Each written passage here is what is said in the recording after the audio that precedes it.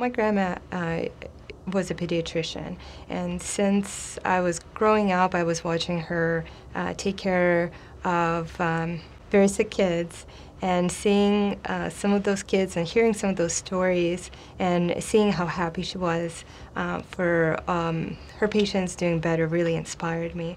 I really deeply care about my patients, and I have a very innate sense of wanting to help and make their symptoms better. That prompted me to go into a field where I could make a difference. Every single patient that comes through my door is a lifelong patient.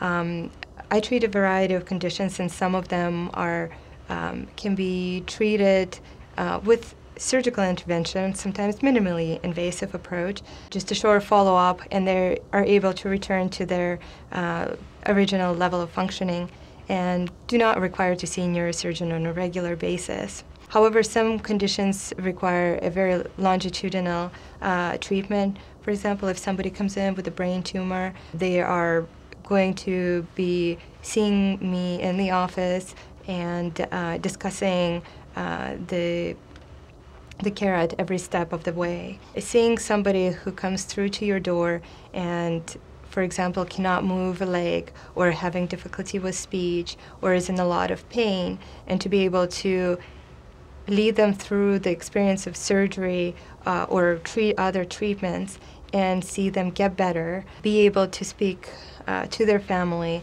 and their loved ones, sometimes go back to some of the activities that they haven't done in a long time. It's exceedingly rewarding.